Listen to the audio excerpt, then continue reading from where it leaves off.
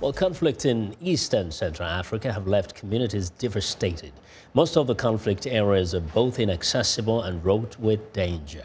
Among organizations that are trying to help to alleviate the conditions of the displaced populations is Church Aid, an international development NGO and Finland's provider of humanitarian aid, specializing in access to quality education, livelihoods, and sustainable peace.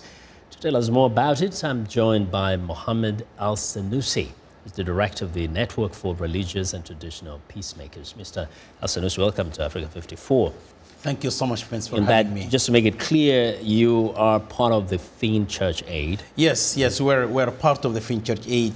Church Aid is the mother organization, and it is the largest development agency in Finland.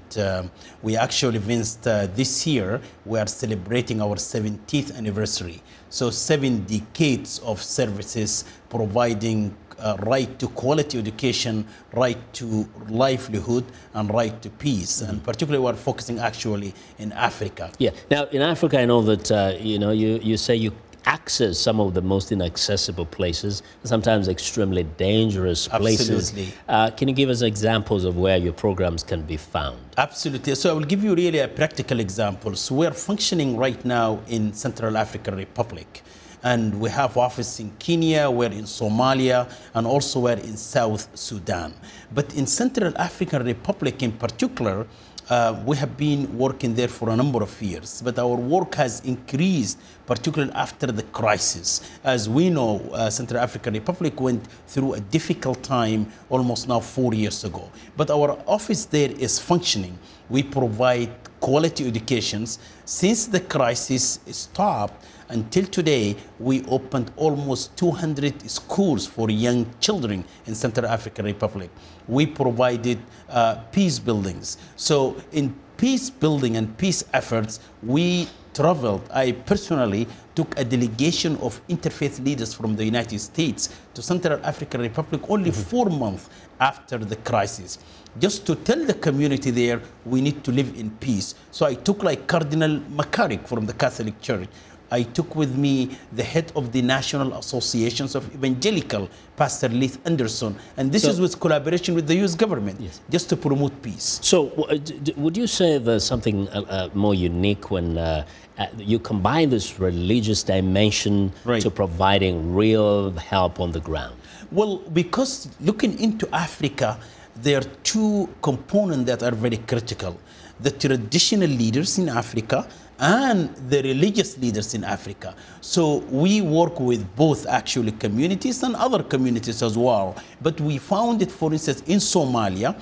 Our engagement in Somalia started in 2007. Today, we are 10 decades in the country. We gained the trust of the communities, clans, traditional leaders, religious leaders, government, and all of that. But through our work since 2007, engaging traditional leaders, increasing their capacity, Church Aid, in collaboration with the Minister of Foreign Affairs of Finland, were able to help the clans to organize themselves and to elect a parliament that able to elect the president of the country, and now the second president after, after 5 years, and now that provided actually, to some extent, is political stability in the country. So we think the religious leaders are critical. Big contribution there, but in some place you've actually mentioned that Church Aid is perhaps the only one in certain places, like in the Central African Republic. How is that so? I mean, I would think there would be other organizations in some of those areas. Of course, there are other organizations, the Catholic Relief Services in Central African Republic,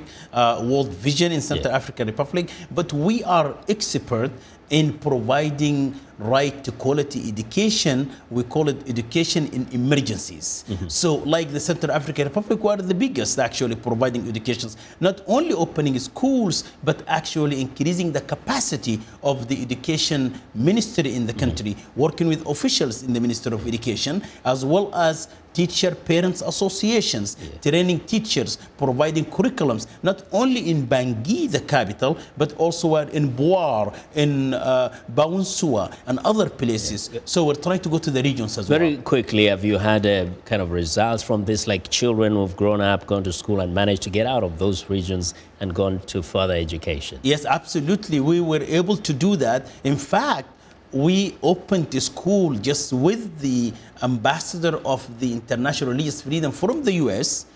Last November, as well as the Finchurch 8 leadership from Finland. We opened a mixed school to bring together Christian and Muslims in PK5, the most dangerous place in Bangui. These students now, they are studying there, and our schools actually in the country also graduating schools to go to the further educations as well. It looks like you know, you're doing a lot of work. What are some of the some of the challenges you face? Of course, there are some challenges. Of course, we're facing in the country, like in South Sudan, for instance. After the crisis, we're facing challenges, but we are moving forward to help communities there. Thank you. We hope you continue doing that kind of work with success. Thanks a lot for joining us today.